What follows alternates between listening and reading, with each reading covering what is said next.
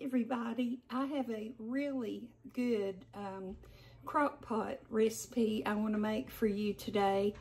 It's chicken and stuffing. It's really simple. It doesn't take a lot of ingredients, and it's just really, in my opinion, delicious entree. But before I get started with that, I wanted to show you three kitchen tools, or whatever you want to call it, that I've come across recently. None of these are sponsored. They're all ones that I just ordered and paid for and really like, and I wanted to share with you. So the first thing is, I was thinking seriously about getting a Keurig, because at the first of the morning, we make a big, it's 10 or 12, I think 10 cups of coffee. And with our big cups, that's less than 10 cups. But anyway, then throughout the day, sometimes we want a cup of coffee, and a Keurig would be great. But I kept looking at them, and as you know, I'm cheap, and I try to find the best deal I can on anything I buy. And so I thought, well, I'll go to Ollie's, O-L-L-I-E-S, Ollie's, because I feel like if they have them, they'll be real cheap. So I went, and they didn't have the Keurig, but they had something that I felt probably would work even better. And so it's by Kitchen Selectives, and it's this, and it's a single cup reservoir, and you just, it has this reusable basket. You just put your whatever amount of coffee you use, and you put your water in here, close it up, and put your cup here, and somewhere you mash it or do whatever you do. My husband will have to tell me, but anyway, you get your cup of coffee. And so it's just like using a Keurig, except without the little pods. And this was $12.99, which is a big savings from buying a Keurig. So if you're in the market for a Keurig, maybe you'd like to think about getting this and making your 1 cups this way. So I was real tickled to get that. And the next thing I got, there are several things in life I just really hate doing. I hate vacuuming, I hate filling ice cube trays, and I hate boiling pasta.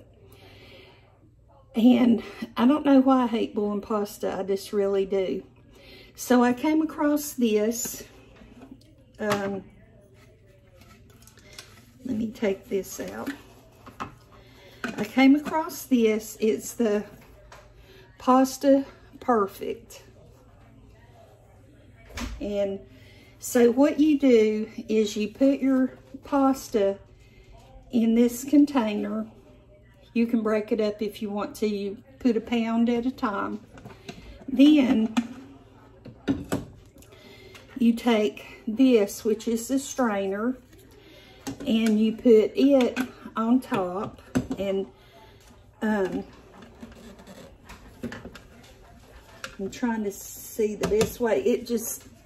You just push it down, and it snaps kind of into place.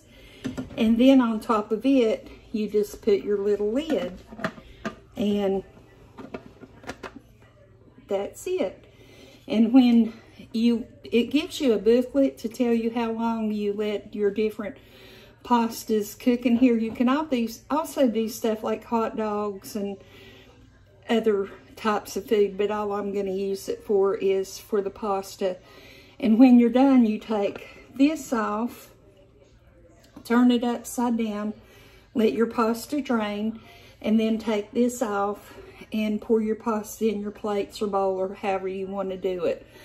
Also, when your pasta is sitting there for however many minutes, this has a little warming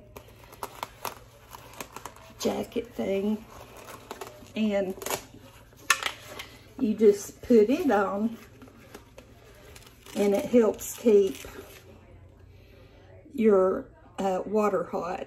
And you can temper this with hot water first if you want to, but you don't have to. So I was so glad to find this. There, I didn't have it on quite all the way. So I can now do my pasta this way, and I feel like I want to cook pasta even if I don't need any, because it just seems like it would be fun. And then the next thing, y'all know how, excuse me, my breathing's a little off today. Y'all know how I have a fetish about spice jars and things like that. And the last ones I got were these. And in the comments, when I showed these, someone had said something about how they close up here wasn't very good. And they were right, they don't close good. And I noticed a lot of my spices getting real hard. Even though you think you have this closed good, it's not. So I ordered these from Amazon, and I know I'm a little extreme with my spices, but you know, it keeps me off the street. So I got these. They come with the little labels that you take off of a paper and put on here. And then I bought some paint pens. They sent chalk, but I was afraid chalk would just rub off, so I got the paint pens, and they work perfectly with that. And they have on the top the flip lids for spooning it or pouring it out, and then the other one for just shaking it out. So these are the things that I have gotten recently. And if I can think, I will link what I can to my description. Now, the pasta thing, I did not see those at all on Amazon. And I got the only one that I saw on eBay. But if I happen to, I'll go back and look. If I happen to see any, I'll link it. But now I'm going to show you my last find, and I can't even remember what happened. Somehow I ruined my crock pot. I think I might have burnt the cord. There's no telling. But anyway, I'm going to go ahead and put you down so you can see what I have here. But I have a travel crock pot. And so, you know, you can just pick it up and carry it. Put your spoon under here. I'm not sure what that goes to. It may go to this, I'm not sure. But I'm not real familiar with this, so I've not cooked in it yet. And I got the arms down, but now I might have to mess with it a minute to get the arms down again.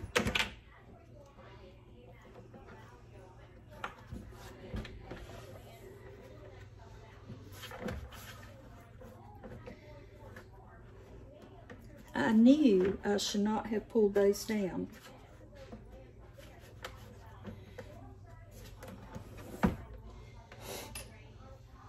I feel like there's a certain spot I'm supposed to touch, and it will just go right down like that. And you can take this off if you would like. or keep it on your crock pot. So anyway, when you open it, there's what it looks like. So the recipe that I'm going to make today, as I told you, is chicken and stuffing, and it's just so simple. So let me pour off a little bit of this water. And the first thing I'm going to do is take my chicken. I have 4 small breasts, and I'm putting those down in the bottom of the crock pot. Let me wash my hands real quick.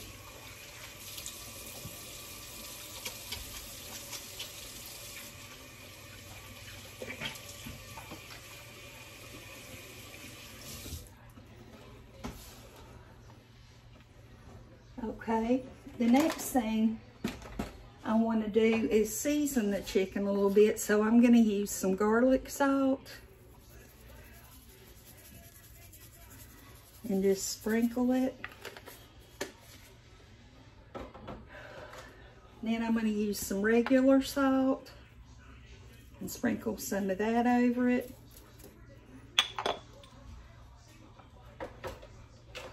And then I'm going to use some pepper.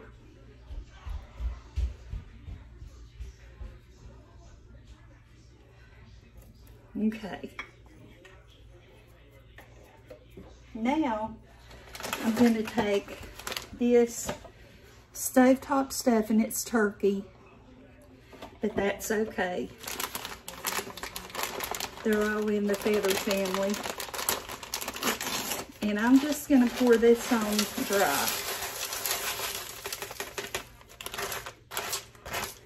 Spread it around a little bit.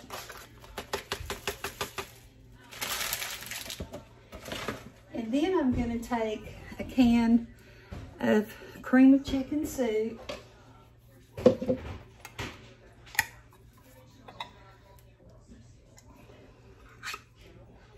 And I'm going to pour it in my cup. And I've said before, I love to hear that plop. That is one of the small things in life that I love to hear.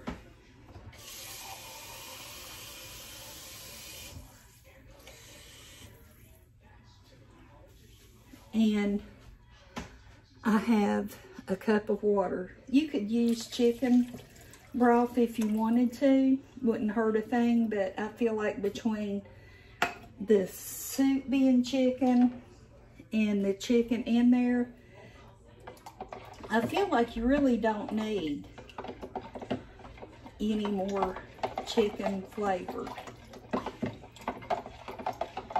So now I'm stirring this up good. You need to get it stirred up pretty well. And I'm going to pour it over the stuffing. And that is it. Now I'm going to close my crock pot. I'm going to put this back up. And, you know, it'd probably help if I go ahead and plug it in, which I thought I had done, but it's got a retractable cord, which I think is nice. And so now I'm going to stretch in front of you. Okay, I have it plugged in, and it has warm, low, and high.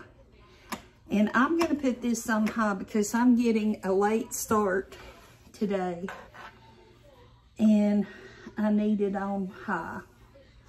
This is called the Nomad Traveling Slow Cooker. I'm not sure what this is. It's by Presto. I'm not sure if that does anything. Oh, I know what it does. They give you this pen, erase. It's an erase board, and you just write on there what you're cooking. And I do write better than that. I'm just going to put chicken on there. And then when you're done, it's got a little eraser on it. So that's pretty nifty if you're at some event. So people aren't wondering what you have. You can write on there what it is and they'll know. So it's starting to fog up a little bit. And we're just going to let this cook. And when it's done, I will come back and we'll see how it did. Okay, y'all, the chicken and stuffing has finished cooking. And I'll go ahead and take you down and we will look in the pot, or in the crock pot. And I did figure out, since I had to wrestle with this for a while, all you really have to do is pull that forward. There's no buttons to push or anything. And it fogged up my glasses. But this is what it looks like, if you can see. It looks really, really good. And so I'm going to dish up some. And what I'm going to do is take some of this off the top and put it down. Okay, hold on. And then I'm going to put some of the chicken over it. And there's a little dry spot there of the stuffing, but I'll just mix that up with some of the cooked stuffing. And there it is. I hope that the lighting's good enough you can see. It smells really good and it looks good. And I really enjoy chicken and stuffing, so I'm gonna enjoy having this. And you couldn't ask for a simpler recipe. And as far as this goes, like I said, it's the first time I've used it, but I really like it. It's so simple to use, and I can imagine if I made something to take to a potluck, it would be so easy to take it in this crock pot. So anyway, thank you so much for watching. I hope you have a wonderful evening, and I will see you soon. Bye-bye.